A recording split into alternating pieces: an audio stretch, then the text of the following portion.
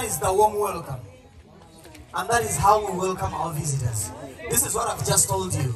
When you do not see this, that means you're not welcome here.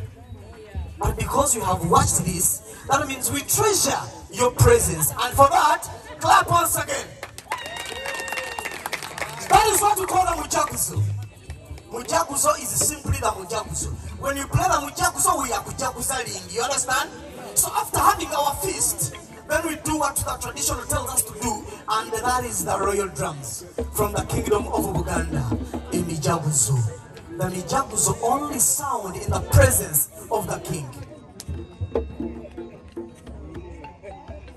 We do not have a king here.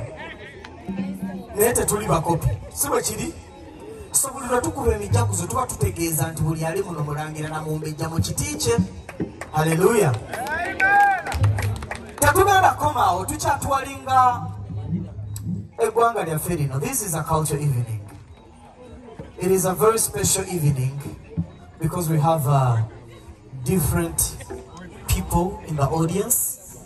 Sigenda kumenya ani ani naye buli wentunula buli omu ndaba alina ekitiibwa kye ekyenjawulo.